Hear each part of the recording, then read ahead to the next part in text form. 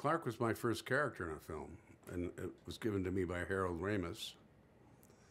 And we worked a long time on that script, about a year.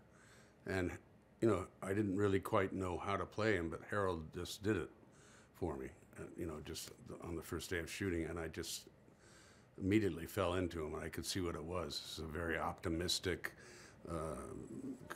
kind of mediocre guy who would like to think he's better than that, and but he's loving, and you know, it just became easy for me, and I think he's really a character that I can fall right into. Fletch was much more me.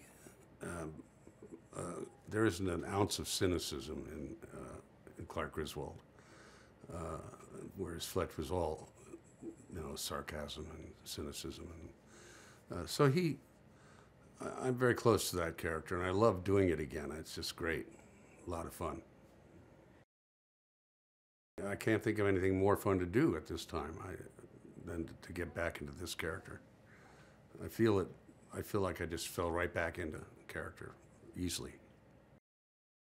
There's something about the optimism in them that is relatable. You know, regardless of everything going wrong that can go wrong, we're going to get to Wally World, and that's where everything's going to go right.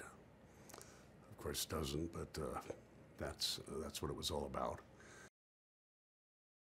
This is the kind of father everybody would want to have, I would think. You know, he's always up, he's always ready to go, he's always, you know, he just has a breaking point in each of the films where he goes bats. But he's understood, and, you know, you got to let it out every so often.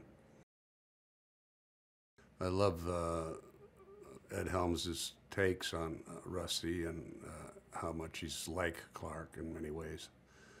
Although there, of course, is nobody like Clark, but which is going to be clear when we see the picture. He's still a nut.